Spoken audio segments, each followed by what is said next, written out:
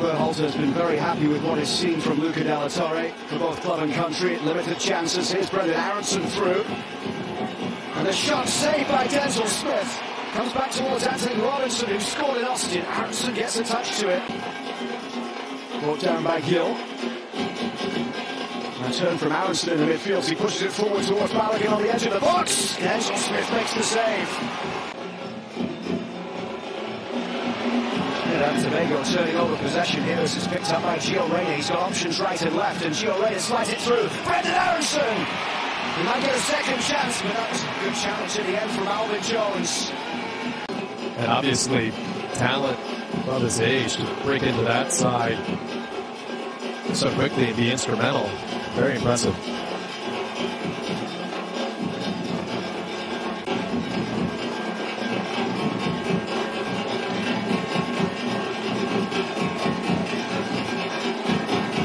Crossed in towards the head of Anthony Robinson. He's scored in back-to-back games.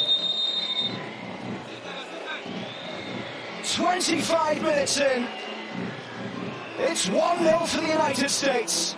No, this is the first yellow. I mean, you know you're getting a yellow for that. And I just can't imagine what he's arguing about. At the 45-minute mark anyway, if not soon after half-time, but certainly I don't think Scally would have been the expected change. But Joe Scally comes in, and now some defending to lose. The shot goes straight into the back of the net, finished really well by Real Moore. And a man down, Trinidad and Tobago, tied up on the night.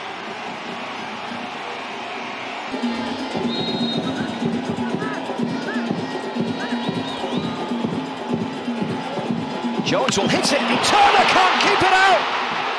Trinidad and Tobago take the lead!